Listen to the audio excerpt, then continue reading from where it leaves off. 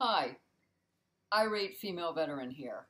I'm piggybacking off of the IRATE Veteran VA Madness, who is a guy by the name of Eugene who has videos on YouTube that will help you apply for your VA disability.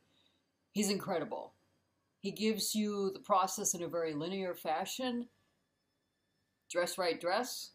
Explains pretty much everything you need to know about applying for disability, the road bumps, the forms, so on and so forth. That's not what the irate female veteran, is going to address. I used his methods, of course. I went to a veteran service officer. I did all the right things.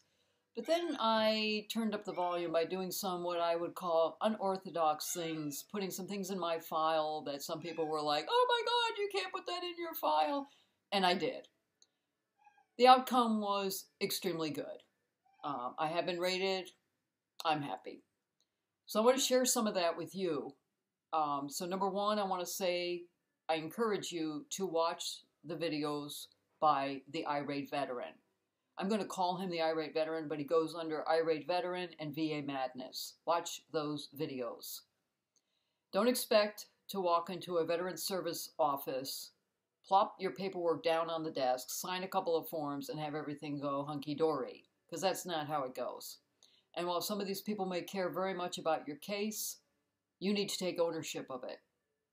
And you need to put all that fear that's floating around in your head, and I didn't get a statement from the doctor, and I didn't do this, and oh my God, what about that? Because we all deal with that. Let it go.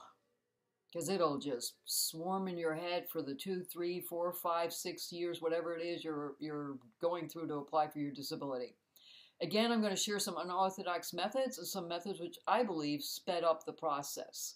I believe we're told a lot of things that aren't correct, and I'm going to use one of them right here, right now. I was told that they only expedite cases if you're homeless. That's not the case with me.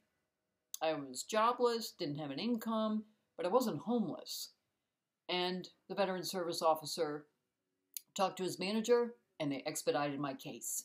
My case was handled very quickly compared to what I'm hearing from other veterans. So that's one small thing in the process of pushing the button and maybe doing some things outside of the box. I didn't lie. I told the truth. I'm not working. I lost my job, lost everything I owned, starting all over again, but I wasn't homeless.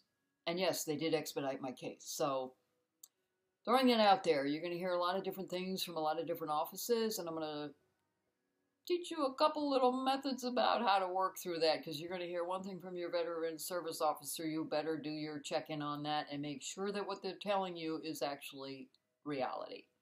It may be what they're being told, but it may not be 100% reality. Anyhow, I'll cut this one off. This is my intro, and please watch my other videos. Might take a little while before I get them up, but please watch it, because I am the IRATE Female Veteran.